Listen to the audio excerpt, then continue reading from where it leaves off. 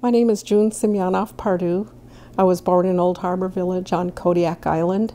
And, you know, really honestly, all the island people call Old Harbor Village Nuunam. That's the original name of our village.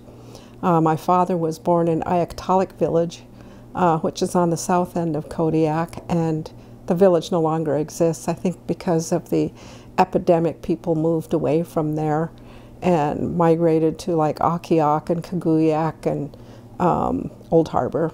So that's how my father got to be there. I was born in Old Harbor Village and delivered by Alutiiq midwives, which was really fascinating.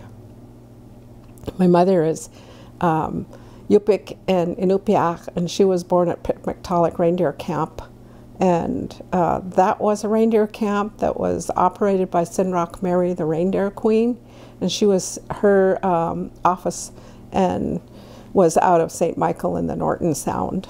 And my mother grew up in St. Michael. I think it's just really fascinating with how we've got this whole mixture of cultures that I've been exposed to. Not just the Sugpiaq, but also the Yupik and the Inupiaq. We learned a lot of things. My mother was an outdoor person. She loved taking us down to the beach, and not just me. She loved taking all of her children down to the beach when she was harvesting her grass. And talking about dyes, there was one location in Old Harbor where the basket weavers loved to pick this purple-colored grass, and I believe that's the Vivianite from the earth, you know, and how the grass just soaked that natural dye up into it. She loved using that when she was weaving her baskets. She took us out to berry pick, and she often messed around with dyeing her beach grass with berries like blueberries, which come out real pretty mauve. Salmon berries didn't produce very much color, but she did get color out of the cranberries. I can't remember if it was my aunties and my mom talking, or if it was my mother and Fedosia Inga from Old Harbor talking about using sea urchin juice and making a purpley dye out of it. Not real dark purple. It was more a real light lavender color. I would like to experiment with that someday. I'm trying to think of other dyes that my mom used. She loved messing around with natural things. I think she was just raised that way up in Yupik and Inupiaq country. You know, they always talked about using chips of alder and getting them wet and not soaking their fur, but getting it damp so that they could roll it up in alder bark, pieces of alder bark, and that's how they got that reddish brownish dye on the skin side for their garments, you know, for making tassels and whatnot.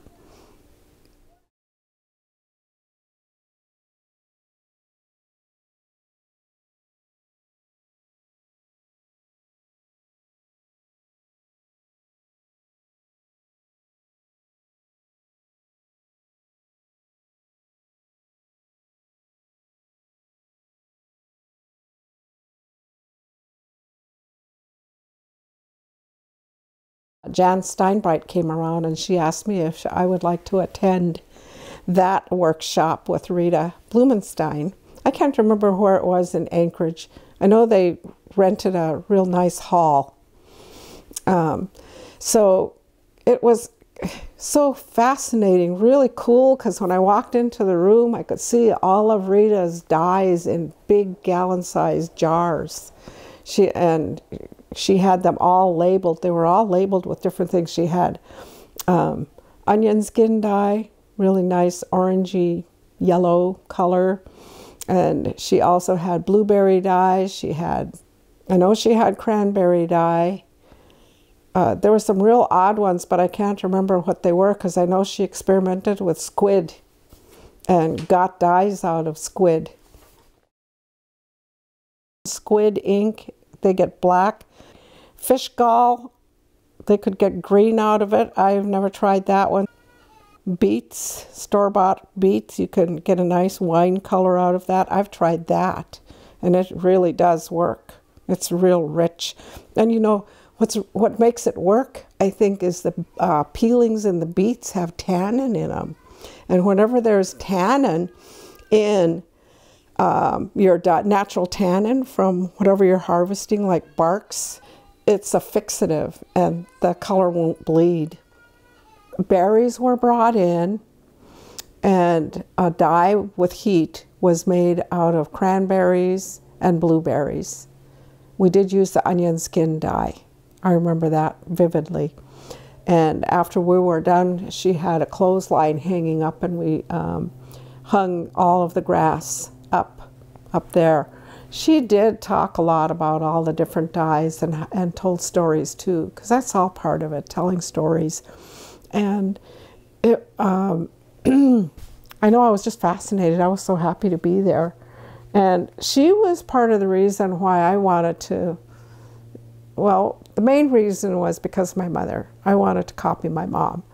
But when Rita had her workshop, it inspired me. I wanted to try it when I was in my early adult years. And I did. I tried it, and you know, you get busy with children and raising them and whatnot, and so I put that away for a side. But today I'm always interested in using natural dyes. You know, I think the children who are raised and they see all that activity around them, it just comes natural to them to pick up and to want to follow in their parents' footsteps with whatever they're doing. We always experimented with stuff around the house. I think that's where I got it from. That's from my mom. Being an elder and having to teach people, there are times when I do experiment with even if it's dyeing or if it's trying a different weaving technique, working with beads and sewing. I'm always trying to stay a little bit ahead of myself so that I can have answers for my students when they ask, you know, the questions that could be hard if I didn't know what I was doing. It was wonderful working outdoors, you know, and getting people to just use nature around them to gather things for the dyeing workshop. I was just fascinated with the ideas that people came with, and you know, we learn from each other. It's not just myself teaching or Destinee teaching. We learn from one another with that in that workshop, which was just wonderful. I mean, I learned a lot from other people too. I really opened my eyes to what can I use for dyes, you know, and it's like I'm just fascinated that with just what our earth supplies us with. And the two things that I really, really want to try, like I said before, I want to try the urchins and I want to try mushrooms, because I know the mushrooms mixed with lichen, you can get a really, really beautiful range of purples. Teaching was a calling for me when the Alaska State Council on the Arts gave me a jingle and said, hey, we hear that you're teaching Aleut basket weaving. And at that time, there were only 12 of us in Alaska. We could count on our hands, only 12 of us who were weaving. And then I always knew when I was a teenager that teaching Native arts was a calling in my life. And it really was confirmed when I got that phone call from the Alaska State Council on the Arts. Well, they ended up sending me to several different places. I ended up traveling as far down as Ketchikan and teaching at a museum there. We were basket weaving. Another place was in Haines, Anchorage, many places in Anchorage and in the schools. And then over to Port Haydn, Chignik Bay, Chignik Lakes. It ended up being 21 different places. But you know what? The calling was beautiful because we were reviving art and reviving culture that had been lost to us with the Sugpiaq people.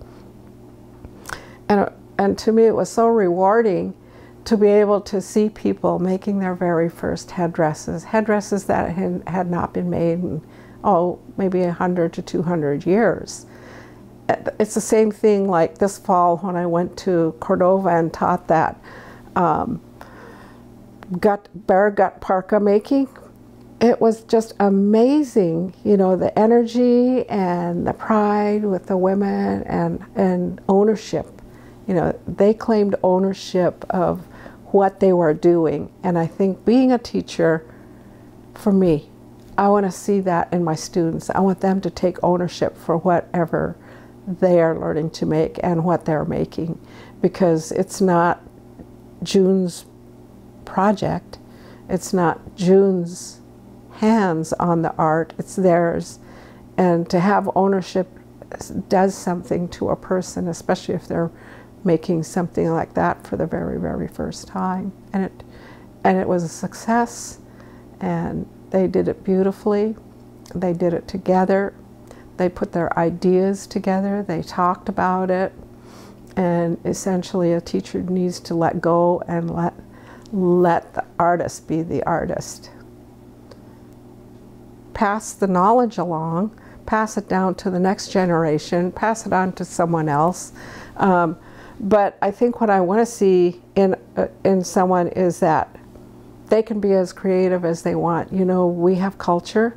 Culture isn't stagnant. It doesn't stand still, and culture evolves. So if they're looking at a beaded head, for instance, looking at a beaded headdress and saying, "Wow, you know, gosh, I have to use Russian trade beads when I make mine because that's what they made them out of."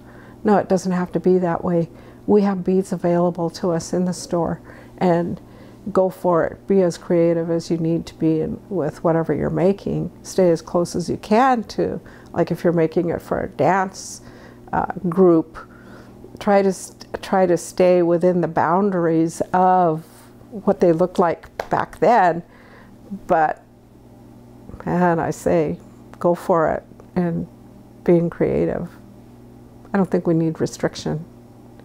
I don't believe in restriction when you're an artist and teaching art.